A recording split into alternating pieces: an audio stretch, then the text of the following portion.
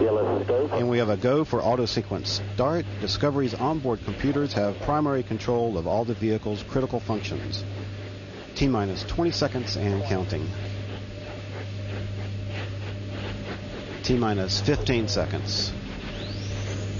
12, 11, 10, 9, 8, 7. We have a go for main engine start. 4, 3, 2, 1, 0. We have booster ignition and liftoff of the Space Shuttle Discovery as NASA embarks on the final mission to dock with Russia's space station Mir. Here's the Discovery roll program. Roger, roll Discovery. Houston now controlling. Correct. Called to a complete. Discovery now in a heads down wings level position, headed to a 213 nautical mile high orbit, inclined 51.6 degrees to either side of the equator.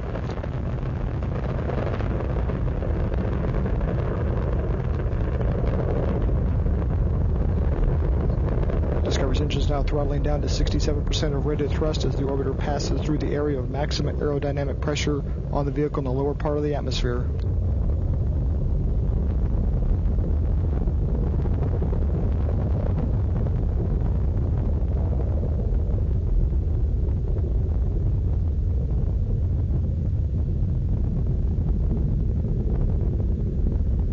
Engines now throttling back up.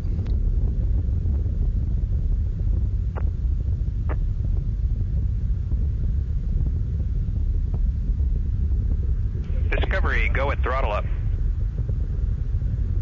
Go at throttle up.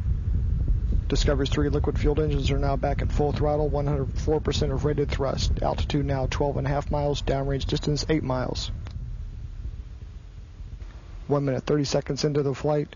With more than 2.25 million pounds of propellant having already been used, Discovery now weighs half of what it did at liftoff. Standing by for the next major event, which will be the burnout and separation of the twin solid rocket boosters a little more than 2 minutes into flight.